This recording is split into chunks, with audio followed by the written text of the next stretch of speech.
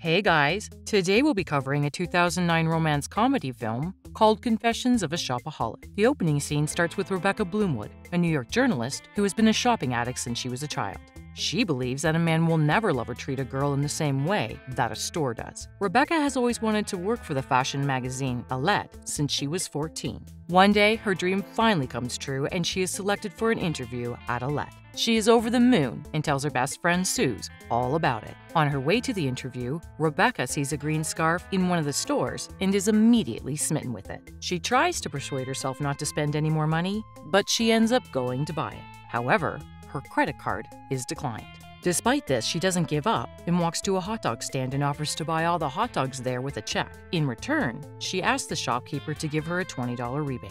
The shopkeeper is skeptical, but Rebecca mentions that she needs the money urgently to buy a scarf for her ailing aunt. Despite all this, the shopkeeper refuses, but luckily, a man in the queue named Luke Brandon assists her with $20. Later, when Rebecca arrives for the interview, she is informed that the position has already been filled internally. However, the receptionist informs her that a position with the magazine Successful Savings is available. He also recommends that she enroll in it because it may turn out to be a ladder to Alette magazine. Rebecca agrees and heads to the interview, only to discover that the interviewer, who happens to be the editor of the Successful Saving magazine, is the same person who lent her the $20. As a result, she quickly hides her scarf before going inside. There, Luke tries asking her serious questions, but Rebecca dodges all of them as she has no experience in it. She even lies about knowing several languages, but when Luke asks her to speak one, she changes the topic. Just then, Luke's secretary enters the room and returns Rebecca's scarf, blowing her cover. Embarrassed about the situation, she walks out without concluding the interview.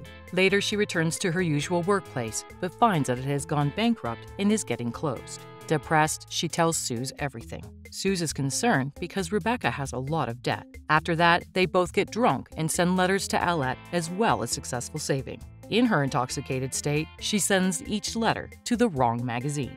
The next day, Rebecca gets a call from Luke, who likes the letter she had intended to send for Alette and hires her. Although confused at first, Rebecca is thrilled that she has finally landed her dream job. She then begins working at Successful Savings, despite having no idea what the work is. Later, Luke takes her to a communication company's convention and tells her to ask the owner some hard-hitting questions. As Rebecca has no clue what to ask, Luke assists her with a query regarding how the corporation is able to pay out $24 million in bonuses even when the investors are in an 8% loss. When she asks the same question to the owner, he falls silent in front of the audience, creating doubt in the investors' minds. Luke then asks Rebecca to prepare an outline in order to explain the company's truth to the other investors. However, instead of doing her assignment, Rebecca goes to a clothing sale and buys numerous outfits for herself. At home, while scrutinizing a cashmere outfit that she recently purchased, she discovers that it is not 100% original and that she has been duped. This gives her an idea for her assignment, which she completes and submits to Luke. When Luke goes through it, he surprisingly likes it. He then asks her permission to publish the article under her name. Rebecca is hesitant to reveal her own name, so Luke creates one for her, The Girl in the Green Scarf, which quickly becomes a hit. Everyone in the office, including the upper management, appreciates the article and compliments her on it. Surprisingly, her parents, who are unaware of her work, also advise her to read The Girl in the Green Scarf's article, since it is excellent. With days passing by, the article becomes well known on a global scale. Meanwhile, Rebecca receives repeated calls from her debt collector, named Derek Smith, but she fakes it in front of Luke, saying that he is her ex-boyfriend who is pretending to be a debt collector. The next week, Rebecca and Luke attend an APA conference in Miami. There, she is lauded for her writings, and fortunately, everyone likes her candid critiques. Luke then introduces her to Jani Virtanen from Nokia and asks her to converse in Finnish, assuming that she is familiar with the language. However, she doesn't comprehend anything, so she simply slaps him in the face and calls him a pervert to end the conversation. Later, Luke approaches Rebecca with the good news that they have been invited as representatives to the Print Association charity party, putting them in a big league. Following this, both of them return back to New York, and one day, Luke meets Alicia Billington, an employee of Alette. Alicia is clearly attracted to Luke, but the latter pays no attention to it. Despite this, he accepts a dinner invitation when Alicia asks him. The next day, Rebecca takes Luke to a store to buy him some new clothes and get rid of his usual boring ones. There, Luke reveals that his mother is a New York socialite named Eleanor Sherman. He also reveals that his parents are divorced and that he grew up with his father, who is very down-to-earth and completely opposite to his mother. According to him, it was assumed that he would just fall into the family business, but he chose to thrive on his own terms. Hearing this, Rebecca, who has started falling for him, compliments him for being a workaholic and also suggests he start his own company.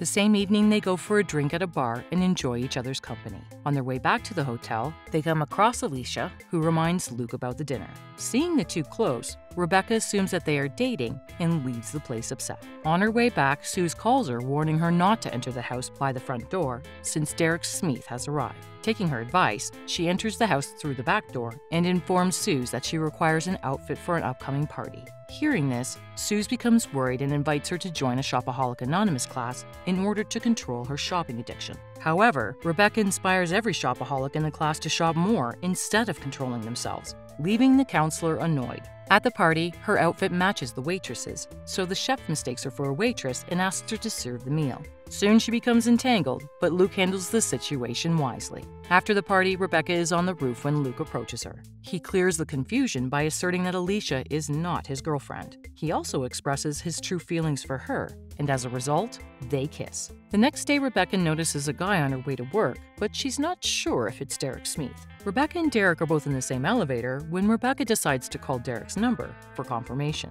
Soon after, the guy's phone rings, indicating that the guy is Derek indeed. But by that time, Derek also learns that she is the one he is looking for. Following that, Rebecca rushes out of the lift and enters the office, while Derek is stopped by the security guard outside. In the office, a woman named Naylor approaches Rebecca and informs her that she has been asked to promote the girl in the green scarf with their outfits for her television debut. Rebecca is hesitant at first, but when Naylor mentions that they'll go shopping, she immediately agrees. Meanwhile, an envious Alicia also joins them. At the store, Rebecca and Naylor do the shopping while Alicia is made to hold Rebecca's bag. Enraged, she throws the bag, but soon hears a phone ringing. On checking, she discovers the call is from Derek Smith and secretly answers it. Later, Suze and her mother take Rebecca to a store and select a gown for her. Turns out the occasion is Suze's wedding. Meanwhile, she notices Rebecca's new outfit and believes she's still overspending, so she sends her back to the Shopaholic Anonymous class. Rebecca is hesitant, but she has no choice but to agree. In the next scene, Rebecca meets Miss Korch, her new group leader, who forces her to donate her clothes, including the newly purchased bridesmaid gown for Suze's wedding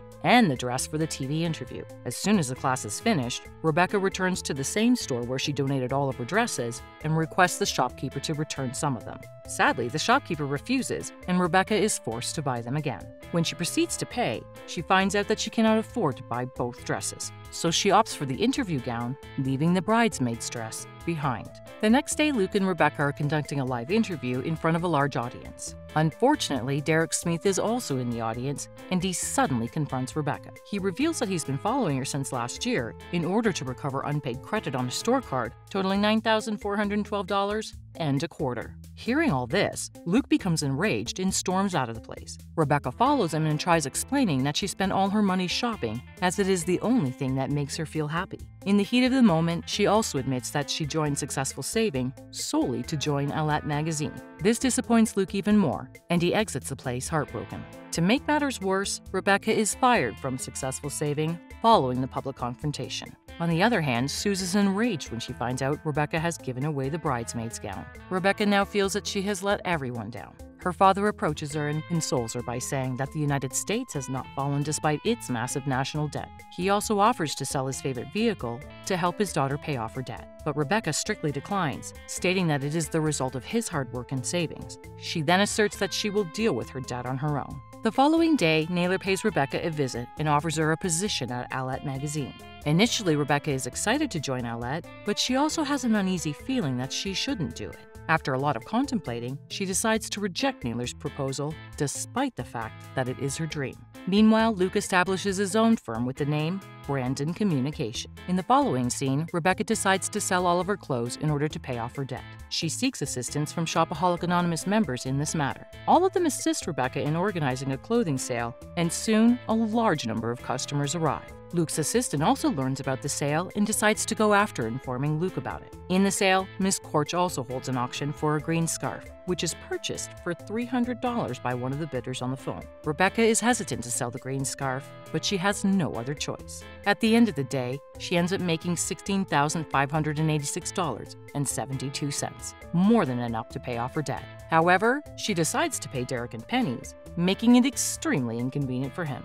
Following this, Rebecca retrieves her bridesmaid gown and attends Suze's wedding. She apologizes to Suze for her mistake, and the best friends are happily reunited. On her way back, she is tempted to buy outfits, but she resists, overcoming her shopaholic tendencies. She then encounters Luke, who returns the green scarf to her after revealing that the bidder on the phone was none other than himself. Finally, they sort out their fights and kiss each other. Rebecca then begins to work with Luke in his newly established company. As the movie ends, she feels that she is in love with someone who reciprocates her feelings and never declines her, as credit cards do.